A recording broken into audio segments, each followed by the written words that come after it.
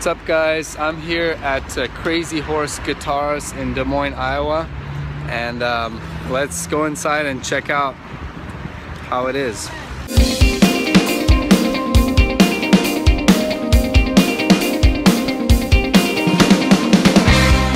We're here at Crazy Horse Guitar. Crazy Horse. How crazy is the horse? This is John, the owner of Crazy Horse. He doesn't really want to be on camera. He has a lot of cool stories about some of the guitars around here. We have Neil Young's Rickenbacker here on display. And the owner of the shop, John, he said he acquired this guitar, I don't know, how long ago was that? I got that guitar in 1991. In 1991. I was supposed to get it in 1969, but I got it in 1991 instead.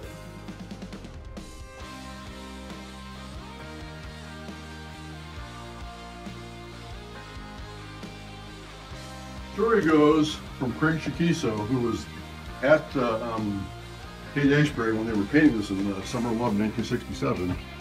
Jerry Garcia, Bob Ware, all kinds of different people painted on it back in the day. Gracie Slick. You know, a cool piece. What kind of guitar is it?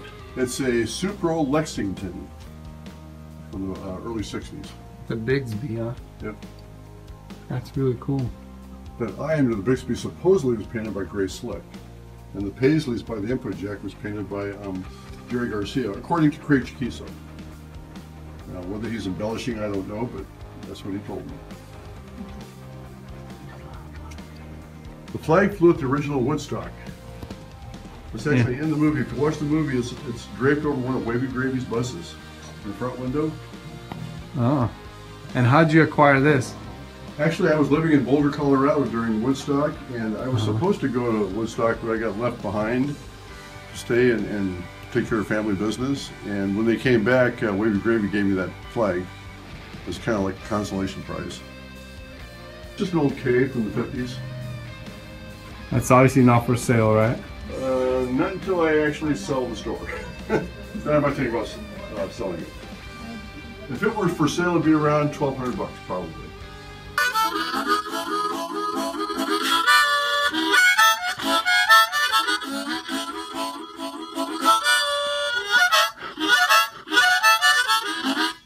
How long have you been playing? Huh? How long have you been Harmonica? I don't know, a couple of days. Yeah, harmonica is easy.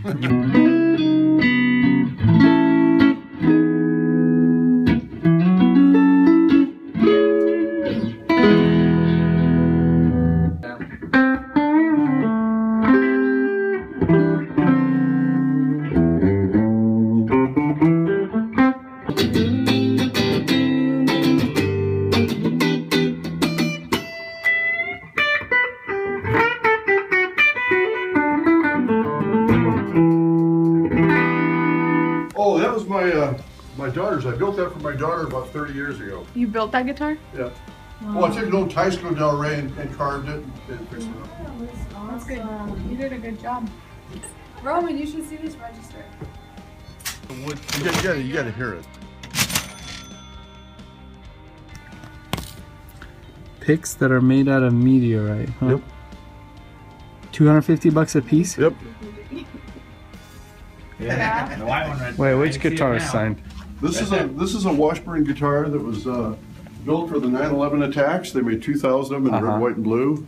Oh, I have okay. one of the white ones, and this one actually says, "United we stand." That's for the 9/11 attacks. To John, all my best wishes, George W. Bush. That's cool. I know that guy. You can't even touch this guitar. I know who he is. That's a good thing. Awesome. That was first, right? It's the only one of its kind. Signed by the guy that actually started the War on Terror. Okay, John. Well, thank you so much for letting us Enjoy. stop by and showing us your awesome things.